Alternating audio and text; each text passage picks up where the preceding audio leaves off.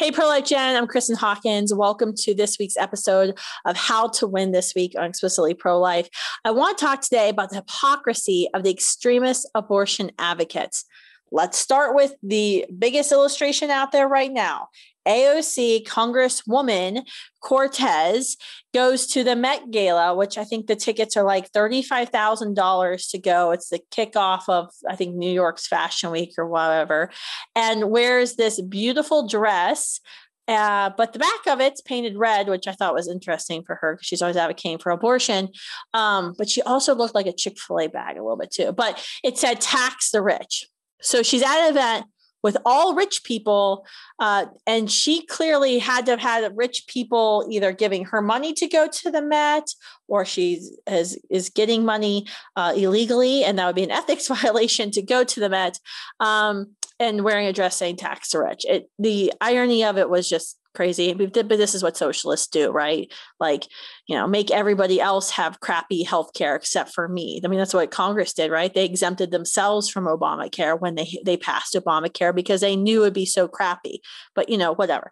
I can talk about that forever, but I won't. I should do another episode. But AOC, she's crazy. She also attacked the governor of Texas for his quote unquote ignorance as to who can menstruate, because she believes trans men and non-binary people can menstruate.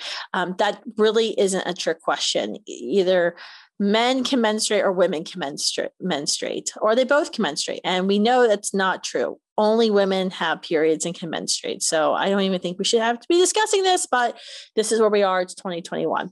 Kamala Harris, the vice president. Let's think about what she's done lately. Oh, I know. Not said anything about what's happening in Afghanistan and the human rights atrocity that's currently unfolding in that country. Yes, the women's rights champion and the woman that all the pro-abortion advocates were crying over, that she was now the vice president of the United States because she was going to be such a great champion for women, was completely silent as the Taliban was rolling our equipment, the billions of dollars of U.S. taxpayer-funded military equipment, rolling our equipment that we abandoned into Kabul to take away all the rights of women in Afghanistan. But don't worry, she made time to go to California and campaign for her longstanding friend, Gavin Newsom, Mr. Abortion Governor himself, who literally signed into law the bill that the previous Democrat pro-choice governor, Jerry Brown, had vetoed, that now mandates that every state university in California dispense the chemical abortion pill on it. That whole election, that recall election, was crazy. And Planned Parenthood was actually afraid Gavin Newsom would lose, and was out there doing all they could to make sure that, Californians knew abortion was on the line if Gavin Newsom was recalled, which I actually don't even think was a concern. But that's where the vice president was. That was her priority. So the next time, someone tells you that Kamala Harris and the Biden administration are all for women's rights, yeah, except if you're a woman in Afghanistan. Sounds pretty racist to me. Nancy Pelosi recently, this is crazy. Like, I could make this list go on all day. This is supposed to be short episodes.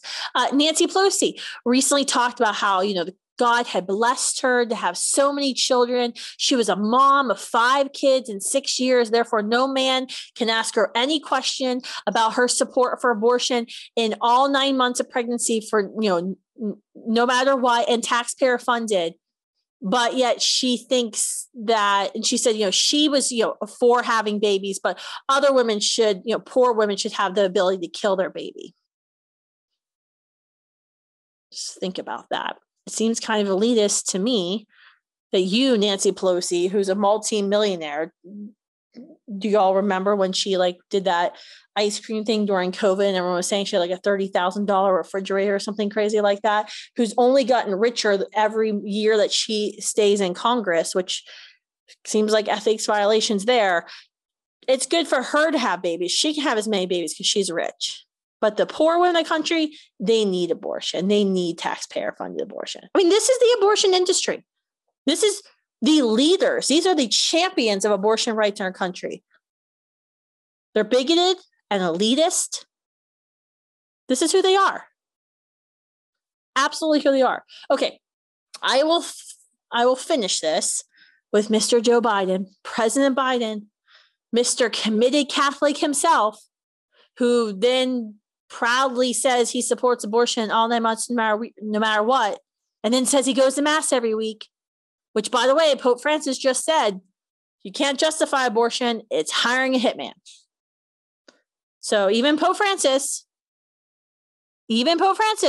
came out strong against abortion. Joe Biden says that he's for women's right to choose, that he's personally against abortion and wouldn't, tell his wife to have an abortion, but he's for women's right to choose.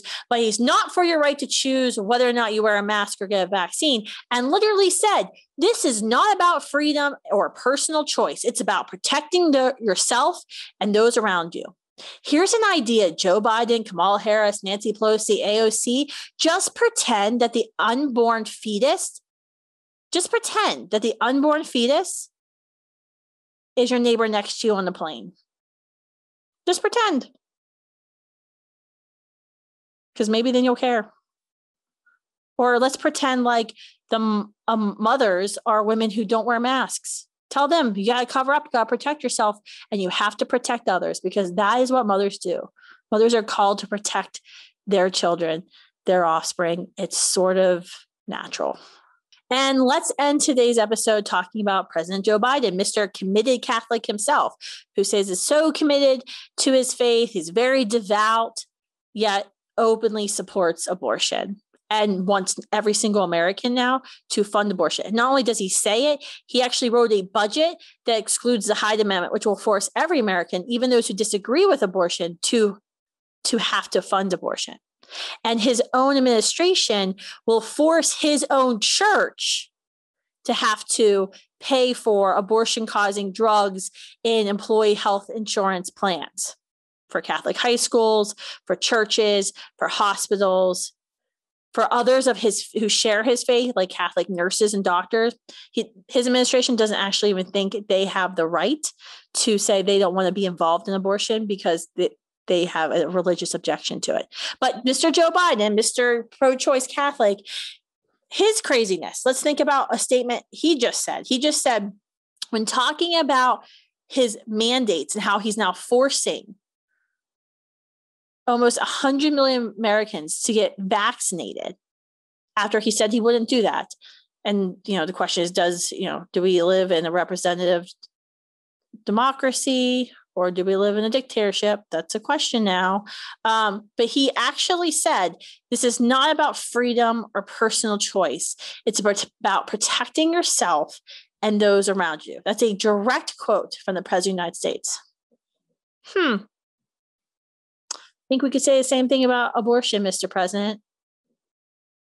It's about protecting those around you. That is why we're against abortion. It's about protecting these vulnerable, innocent, preborn children.